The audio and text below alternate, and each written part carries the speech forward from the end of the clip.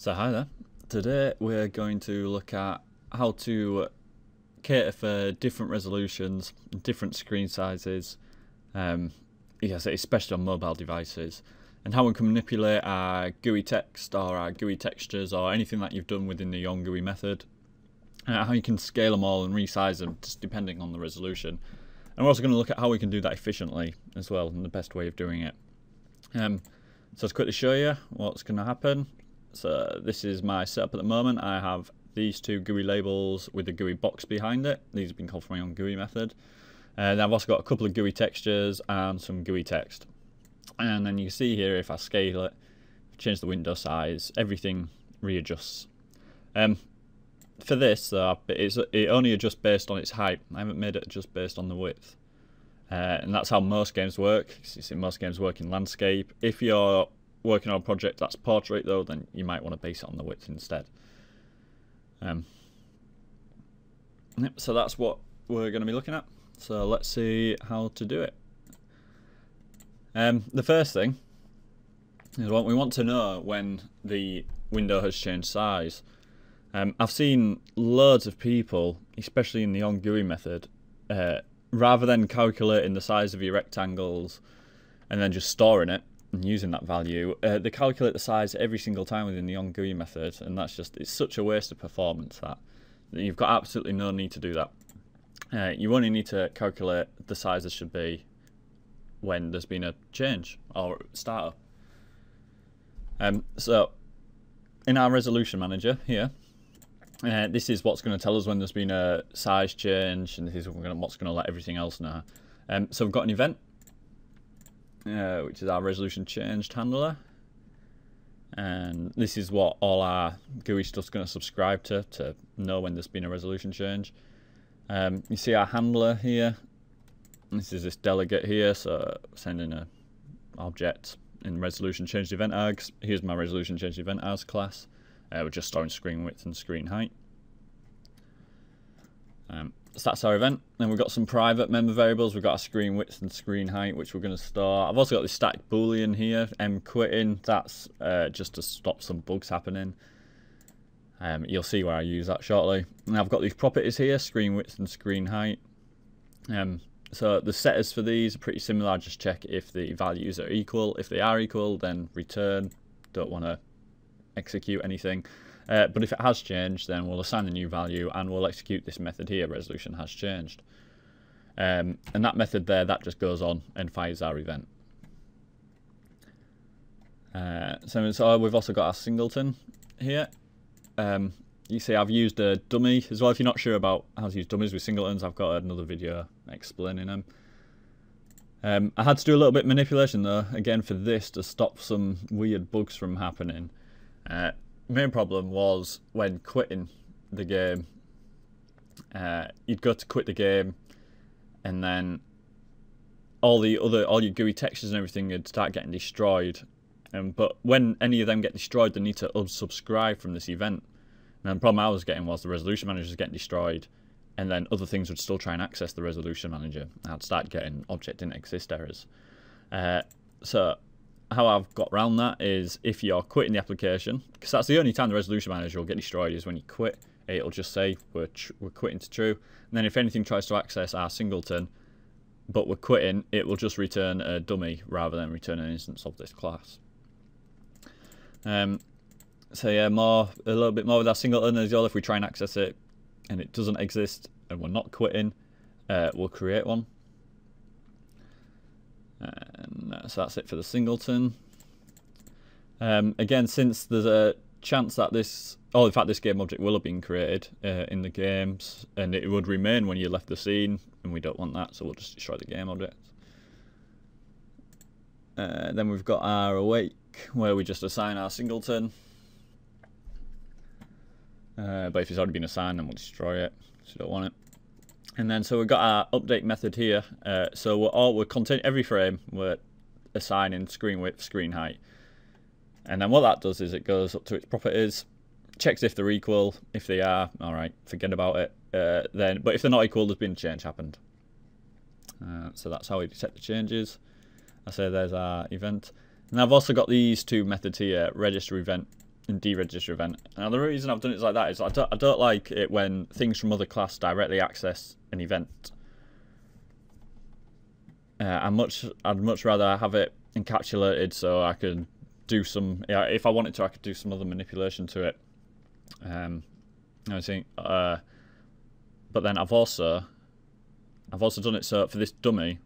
So if I go to unsubscribe for something, but say we're quitting, well, it doesn't really matter then, actually, because the whole application is going to quit. We don't really need to deregister.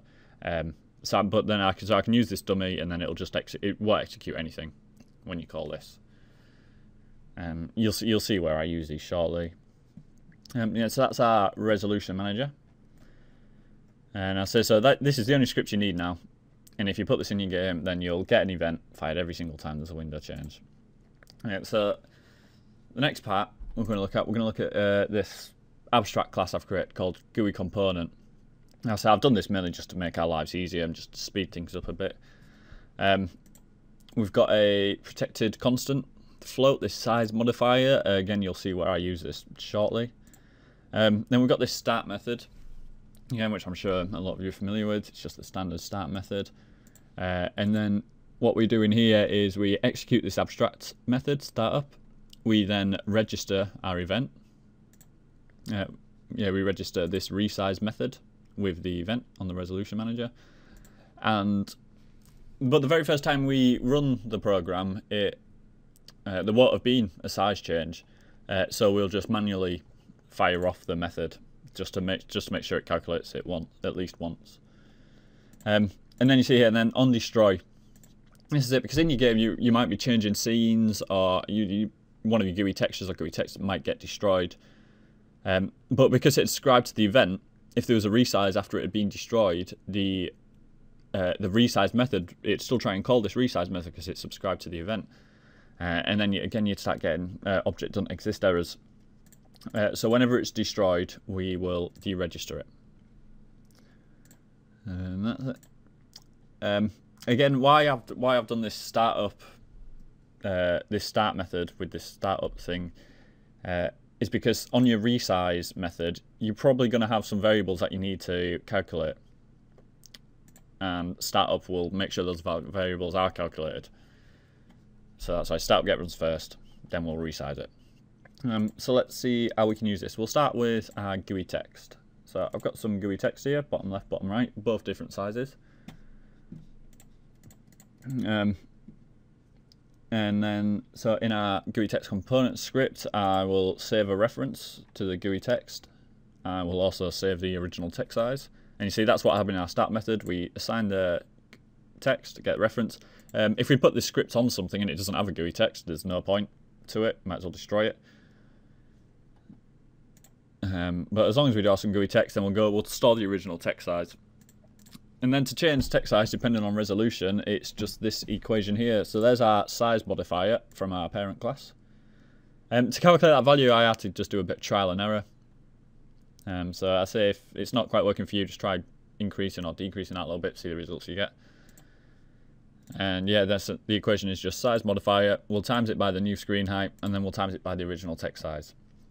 And then, so in here, you see I've got my GUIText here. So if we look at the font size, see it's 10 at the moment, and as we start increasing the screen height, it goes up, and if we lower it, it goes down. That's for the bottom right one. If we go on this one, you can see it's currently at 16. Again, if we decrease it, it goes down, increase it, it goes up. So that's how we can manipulate GUIText based on resolution. Next we'll have a look at these GUITextures here. So our GUI texture, again, we're deriving from GUI component. And in this, I'm storing a reference directly to the GUI texture. I'm also going to store the image ratio and the original height. Now, the image ratio is because I always want the image to always have the same ratio. I don't want it squashed in a particular direction. And then so we calculate its height, and then we'll calculate its width dependent on its new height using this ratio. And then I'm also going to store the original height. And then it's a similar methodology to the text, for the startup at least anyway. So we'll go through, we find our reference to the texture. If there's no texture, get rid of the script. We then calculate our image ratio. And then we'll also store our image height, our original height. And then in our resize method, you see here we calculate the height. Again, similar equation. We take the screen height, we times it by that size modifier, and then we times it by the original height. We then calculate our width based on the height, and then we assign a new rect to the pixel inset on the texture. And then, so if we look at our GUI texture, so this is the top one, that one. And then if you have a look at this pixel inset here, so you can see it's already calculated some values. Now as we change the height, all the pixel inset values change, dependent on the height. Again, they're not dependent on the width. And it's the same for this other one, so this is the middle one. You can see there all our values are changing. And then so that's how we would do it for GUI textures. And then the last one is OnGUI. Now I used to use OnGUI a lot. As a programmer, I quite liked being able to control everything through code, but I mean, there are quite a few problems with it. I mean, for a start, you can't see it until you run the game, which is quite annoying. And as well, I've been reading quite a lot. That has a lot of performance issues as well. I can't say I've never noticed these performance issues, but it's not to say there isn't. But yeah, from what I gather now, OnGUI is not really the way to go forward. You're a lot better off using GUIText and GUITextures.